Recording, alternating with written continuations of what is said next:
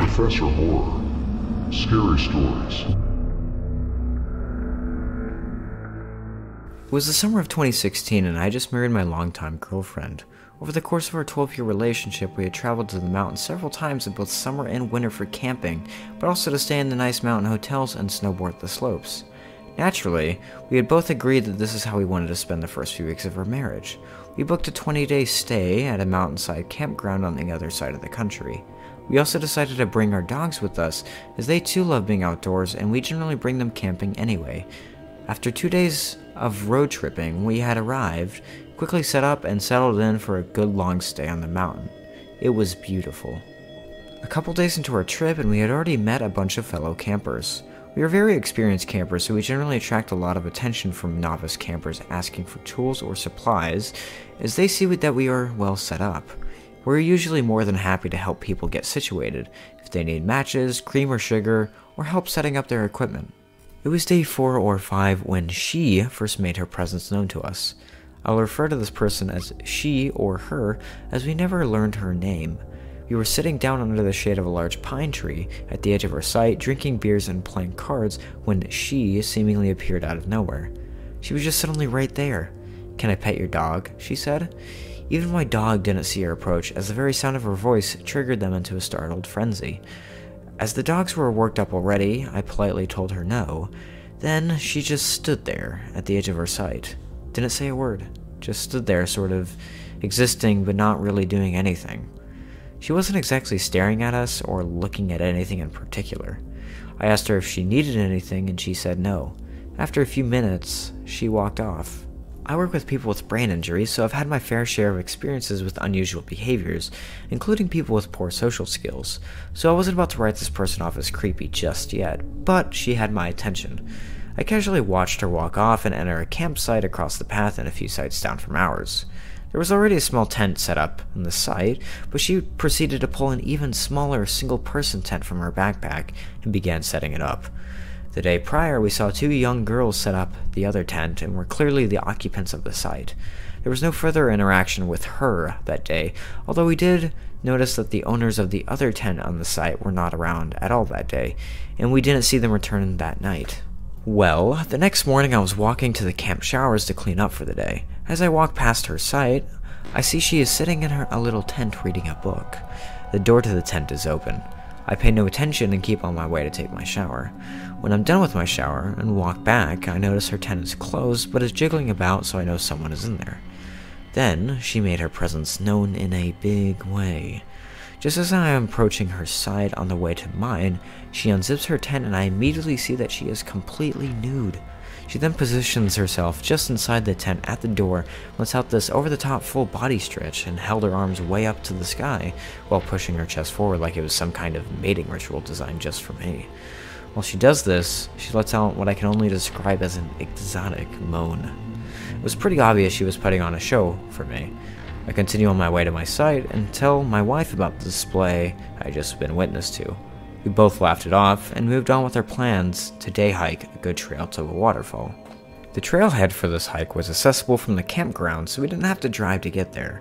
We just walked the additional 2 kilometers to the trail. We walked at a good pace, so when we got to the trail, we decided to stop for a few minutes, take some photos of the surrounding mountains before heading into the thicker bush.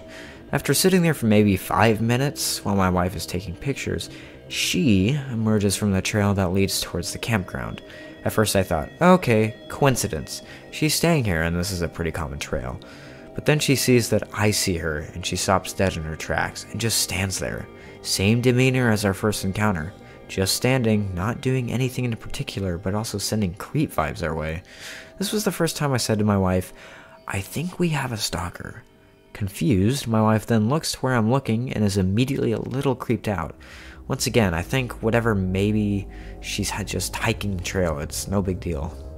So, we continue on the trail at a good pace, and she maintains a consistent distance behind us. Our dogs at this point are a little distracted by her, and our youngest dog keeps turning around to watch her. I got a little fed up with the dog constantly stopping to look back, so I decided we will stop for some water and just let the woman pass. Well, what does she do but fucking stop walking when we stop and once again just stands there. Okay, so now we are generally concerned because this is approaching horror/suspense movie creep level, and I started to wonder what the girl's intentions were. Standing motionless at a distance and refusing to pass us just ramped up the oh shit factor to about 9. So my wife and I agreed just give her and cut the hike short by taking the shorter loop, which was only maybe another half kilometer ahead, and head back to the camp.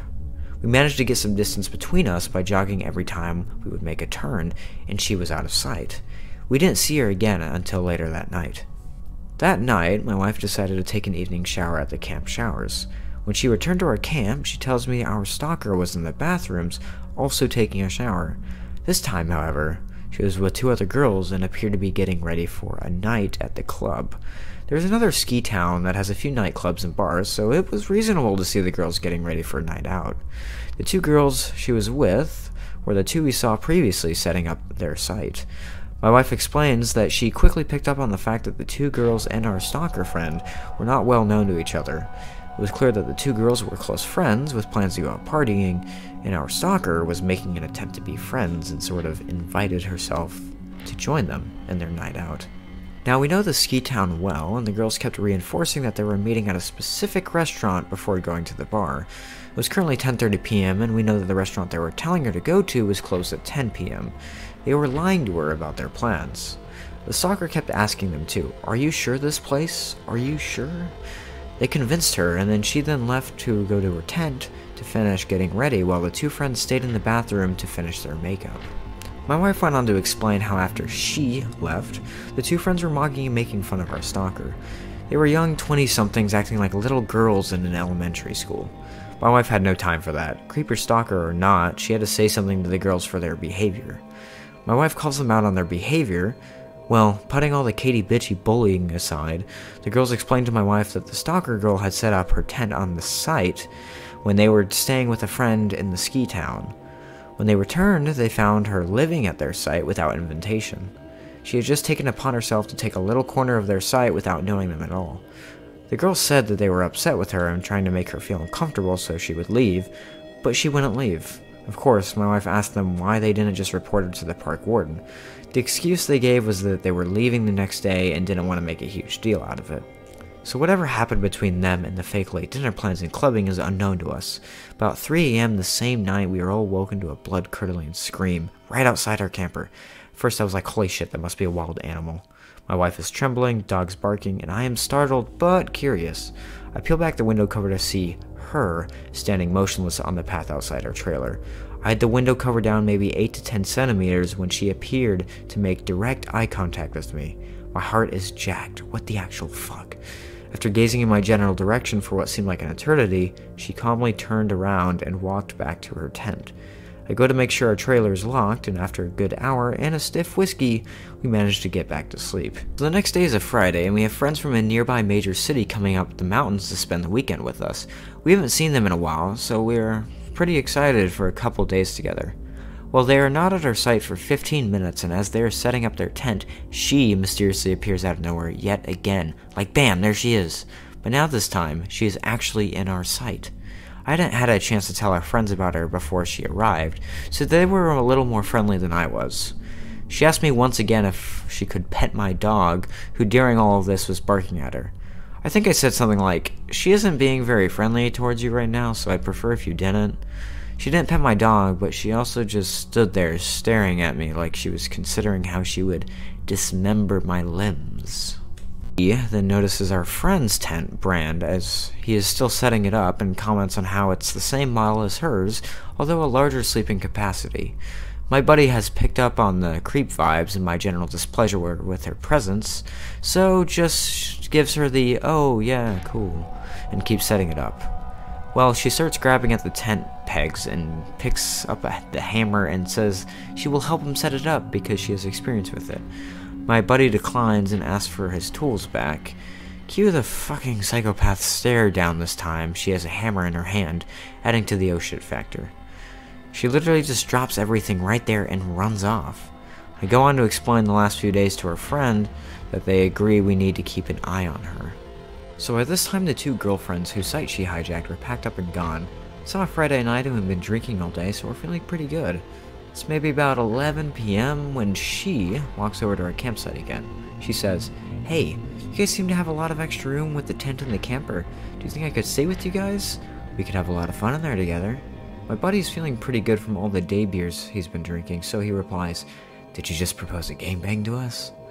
Now this whole time I'm just sitting in my camp chair with my whiskey taking this all in. She wasn't really taking notice to me at all so far. Then, she smiles, turns her head, and looks directly down at me and says, "I like your friend." She then turns around and walks away into the darkness of the night towards the forest. What the fuck? We are all now terrified that she is going to return. I decide right then and there that if we see her again in a creepy fashion, I am calling the park warden. This is getting silly. Well, the night is winding down, so we all decide to walk together to the bathrooms to clean up for bed. My wife pulls on my hoodie and says, "Babe, look." I look over to see that the site she was set up on is completely destroyed. Shit everywhere. Just stuff, garbage, clothing, food everywhere. I thought, okay, this is weird. Could it have been a bear, maybe? No, we would have heard it. I then noticed that the tent is gone. She is gone and left the site in a complete mess. As luck would have it, the park patrol was completing their fire rounds and were at the messed up site when we were returning from the bathrooms. We told them that there was a girl staying and who was acting erratic, and we suspected she was squatting on the site based on our conversation with the two girls from earlier in the week. We didn't see her again for the rest of our trip until last full day. There's a great little lookout point not far from our site, which has amazing views of the river and valley below it, and was a perfect evening to see the sunset behind the mountains. It was a lovely final send-off to an otherwise beautiful honeymoon. Just when we thought we were done with her, she emerged once again from seemingly nowhere. We were sitting on a couple chairs that are bolted in place at the viewpoint, taking pictures of the valley below. As my wife is looking through the camera viewfinder, she picks up on a woman in the distance. She is standing in the woods, a little ways down the mountain towards the valley, watching us. As a final act, she walked up on the mountainside and sat right beside us on a boulder that was beside the chairs. She said nothing, just sat there. My wife had the brilliant idea of asking me to take one last picture of the scenery, and she gives me a little wink. I pick up on our idea right away, and I position myself so the woman is going to be in the picture. My wife wanted this lady's photo in the event something bad happened with her before we could leave the area. We took our final looks out at the beautiful scenery and headed to our camp for the night. We didn't see or hear from her again. Upon reflection, we agreed this woman had some serious mental health issues, obviously. She had zero social skills, and we did witness her attempt to make friends with those two girls that shafted her in a terrible way. That being said, she did things way beyond the realm of acceptable social awkwardness. There were moments I thought she would pull out a knife and kill all of us where we stood. More than that, the stalking, the midnight screaming, and running off into the woods at night was terrifying to us, and I feel a story worth of this sub. I do have a photo on a thumb drive somewhere, and we'll see about uploading a pixelated photo if it's appropriate.